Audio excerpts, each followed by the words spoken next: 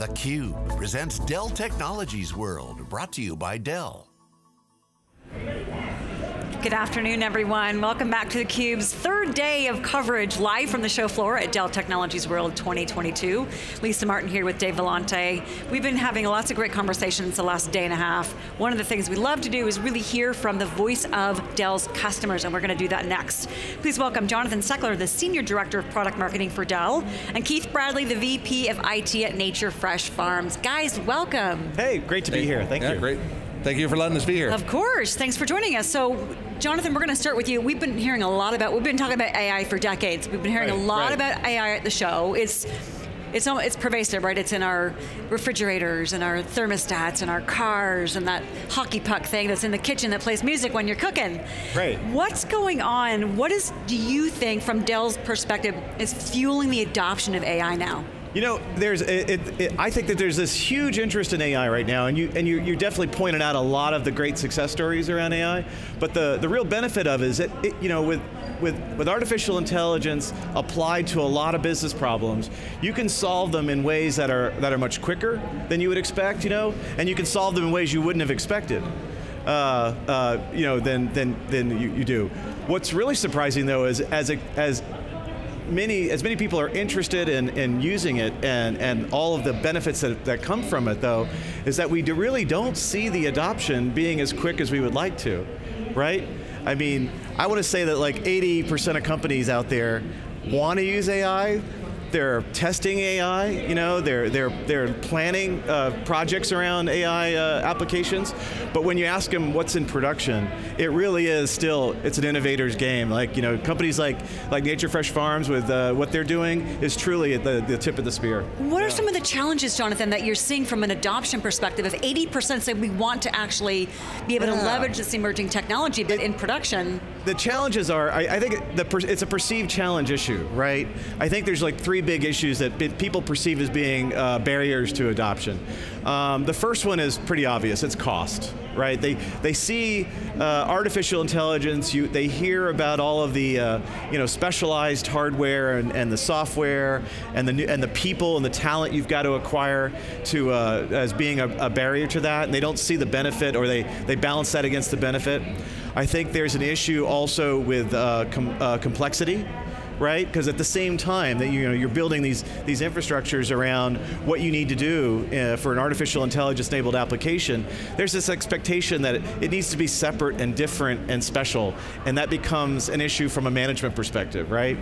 And I think finally, it's change, right? I mean, you're bringing in new talent, new skill sets, you're bringing in new technology, and I think a lot of companies still today, look at that as being like, well, what if I do this, am I really going to see the benefit? Am I stuck going down a path that I'm going to change later on? And I think that's really the issue. But they're all perceived issues. In reality, they're really not that true. I mean, Keith has Nature Fresh Farms has done some incredible stuff, right, with AI in an area that I would never have guessed being ripe for that kind of innovation. You know? So Lisa, Keith knows that I love fresh tomatoes. I live in the Northeast, where it's cold 6 months of the year, so we plant our tomatoes at Memorial Day weekend, right? And then maybe you're lucky if you get tomatoes late August, September, and then you're done. Right. However, you and I met a couple of years ago, you sent me all these vegetables. I was popping the tomatoes like candy, and then I interviewed you, you were live in the giant greenhouse, and it's just amazing what you guys have going. To Jonathan's point, you're using AI to really create sustainable, continuing flow of awesome vegetables. Tell us more about Nature Fresh. Yeah, so at Nature Fresh Farms, we're a 200-acre greenhouse, just shy of 200 acres, growing bell peppers and tomatoes. And one of the biggest use cases for us in our AI is everything we do, we need to be proactive.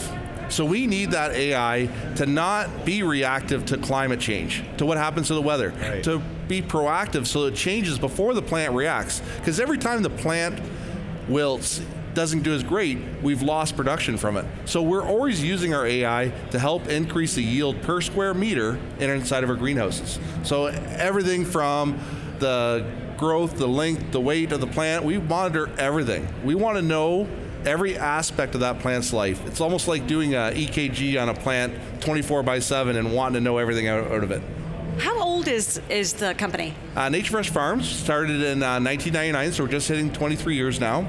So we started off as a 16-acre little greenhouse. Our owner kind of got into it saying, I think this is going to be new, and he was one of the first ones to say, I want to be all computers. I want to do it. Culturally, this was not an upsell or a hard sell for you from the VP of IT perspective. No, he's always been one saying that technology will change the greenhouse industry, and that by adding technology, the expertise is in the growers, and letting technology help them do more. Because when we first started in the greenhouse industry, you'd need a grower for every range. So every 16-acre range would need a very senior grower. Now we have one grower that does 64 or almost 100 acres of greenhouse. He'll have junior growers, but he's able to do so much more.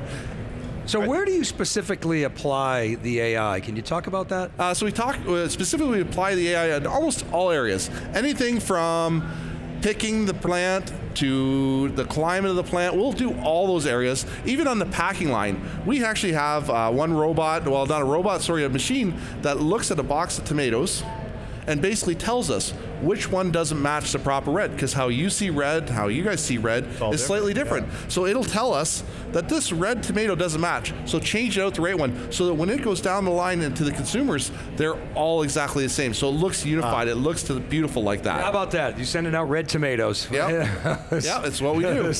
Now, what is Dell's role in all this? So Dell's role has helped us grow what we do.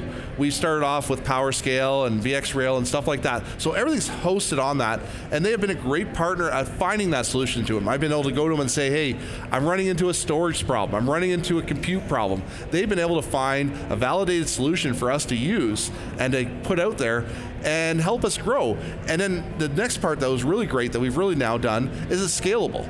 As we're growing, we've been able to cumulatively add more compute and more storage, but not have to take things down to do it. And that's what we really wanted to do. Yeah, no, I think what you're talking about there is really one of the big issues that I was talking about earlier, right, which is around complexity and cost, right? You know, one of the answers to doing artificial intelligence in the enterprise is making sure that you can maintain and have an infrastructure that scales, that's part of everything else. And to do that, you've got to virtualize it. And you know, with Dell VxRail and PowerScale, which it's all running VMware. With the containers and the VMs on top of that, actually managing and running those applications, it takes a lot of the complexity of worrying about where you're going to, how you're going to manage that infrastructure, and who's going to do it, who's going to back it up, how are you going to keep costs down. Yeah. So it really helps, I think. Yeah. Yep. And we just love it because we're able to take that solution, make it better, and make it do more and more every day. And it's allowed our growers to see exponential time where they've did it. Years ago, it used to be overnight to get results sometimes from our system doing it. Now we're seeing it in real time, and that's where it really got to that point now where we're being proactive to the plant, to the weather, to stuff. We know exactly what needs to happen before it happens, and that makes the plant grow more, and that's what we're always aiming to do. You know, if you don't mind, one of the things that you were telling me about, I think is really fascinating. Is this idea that, you need to have a data scientist, you need a whole new staff to manage these applications, these technologies. But you were talking about your growers are actually, they're actually data scientists in a way, right? That's what we like to call them. We call them grower scientists right now, green scientists. Citizens data scientists. Yeah, because they've researched this data. They know what the plant does. And it's been a neat transition. We talked about that, how they went from being out in the greenhouse so much to being in front of the computer now. But now, with the help of AI, they're more able to get back out into the greenhouse to now watch the plant, see what's going on, and be a part of the growth again. And they said it's been great. But they're the ones that are looking at these numbers every day, every second. If it's not remotely from home, it's remote on the greenhouse, they're watching everything. Because you gotta think about it, they're watching 64 acres of land and making sure that does everything it needs to do. So Lisa, this is a really good example of sort of distributed data at work. Right, but this whole notion of data mesh, where you have domain experts actually own the data. They know, they can bring context to the data. It's not somebody who's just, it's just data, I don't really know what to do with it. It's somebody who actually knows what it means. And that, to me, is a future use case that's going to explode. Yep, it's like me, I look at their data and they always tease me because I'll look at it and I'll go, Yeah, I have no idea, but it's giving you numbers, so are they right or not? And it's always a joke in the plant that I'm like, you don't got question marks, so it's working. And then I'll go to them and say, is this right? And then they'll say, yep, we're getting what we need. I love the idea that we've heard of this term citizen scientist or citizen data scientist, and you have a grower data scientist. And I think that eliminates, again, those problems or challenges I mentioned earlier. That kind of eliminates the complexity issue, the uncertainty issue, the fear of change. When you've got your own teams who know what they need to do and they have the data to do it, it just changes the game, right? Yeah, and the other thing too we found is I've always believed in it myself. If you love what you do, you commit so much more to it. And our growers, they love what they do. So their passion just exudes into the data, and then it comes right back into the product. Well, the technology is an enabler of their passion, really. I'm curious, Keith, how obviously the events of the last 2 years have been quite challenging. How has AI been a facilitator of what seems like a competitive differentiation for your company? It actually really accelerated it because we really had to invest in it. That's when we started the big journey to the VxRail, the Power Protect data management. We really had to invest in it, and then we heavily invested in the AI. We've always had some lingering in the background, and it's always been there, and we've been using it for years and years now, but it really brought it right to the forefront. No, we have to do this better, and we had to really push everything. And as we grew, it became more and more apparent that we were taking that road. That investment was paying off for us now. How do I buy AI from you? So, it's interesting. Like I said, we want to make it easy for customers to implement an AI solution at Dell. And it's not so much that you go out and you buy an AI, right, or something like that. What you're doing is you're making your infrastructure ready for the applications that you need to run, right? And so at Dell, we have these predefined architectures that we call validated designs. They're validated to work in a common environment. We take the guesswork out of how to put these systems together.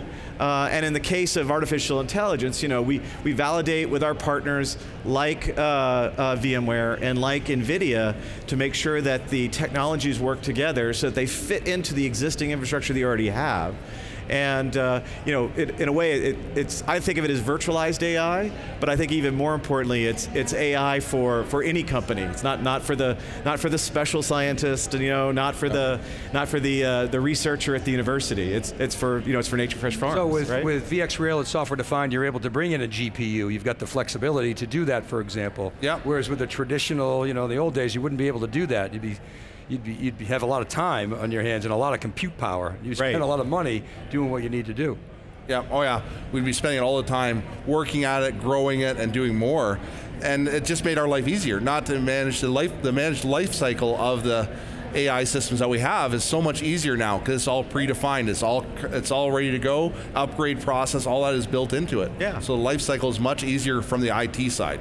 So Keith, talk to those folks in the audience who might have those perceived challenges or limitations that Jonathan was talking about, because you're making it sound like this has been such an enabler of a business that's 23 years old. Yep. We're taking growers who are experts at growing, and they're playing and loving playing with data and AI. How do you advise folks to really eliminate some of those preconceived challenges that are out there?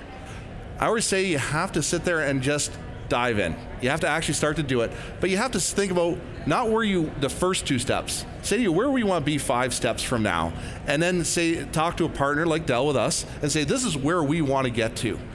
And then figure out a way how to get there, and committing to that path. You can't get frustrated the first few times. AI is very frustrating sometimes. The first few paths don't work, and just saying, going back to the drawing board each time we'll do it. We've had a couple experiments where it didn't work, and we didn't get the results we wanted, and we had to just say, let's change our thought process, and how do we optimize this AI? And then all of a sudden we started getting the right results.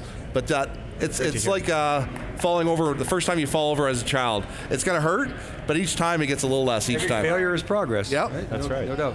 That's right. Fail fast. Yeah. Failure can be a good F word. Yep. But you have to be open-minded. Yep. Oh yes. Every minute. Every minute you have to be open-minded, and you have to think outside the box too.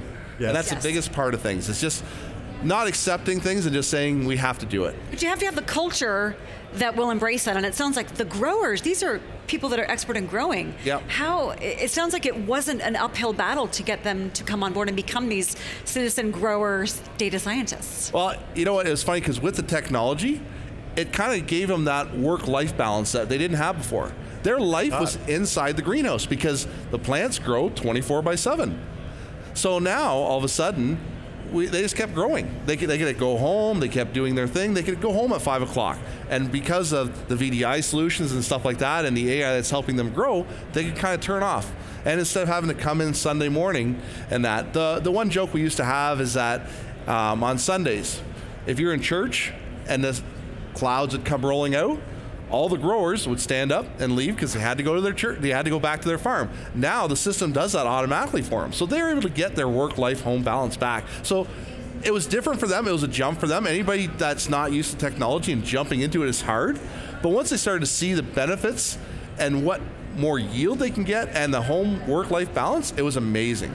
I can't underestimate the work-life balance enough. Yeah. I think it's a very challenging thing for people in any industry to achieve. We've seen that in the last 2 years with, do I live at work? Do I work from home? So achieving that is kudos to you and for Dell for enabling that, because that's big. That affects everybody. Guys, thank you so much for joining us, talking about AI, what you're doing at Nature Fresh, the future, what's possible, and how you buy AI from Dell. Jonathan, thank you. I think it's great. I think Nature Fresh Farms is a great. You've been a great a great partner for sure, but also this great kind of beacon to show people how it can be done. And I think it's just thank you very much. We really enjoyed it. Excellent. Well, thanks for bringing the beacon on the show. We appreciate it. We want to thank you for watching. For our guests, I'm Lisa Martin. For Dave Vellante, I'm Lisa Martin, I should say. You're watching theCUBE, day 3 of our coverage, live from the show floor of Dell Tech World 2022. Stick around. We'll be right back with our next guest after a short break.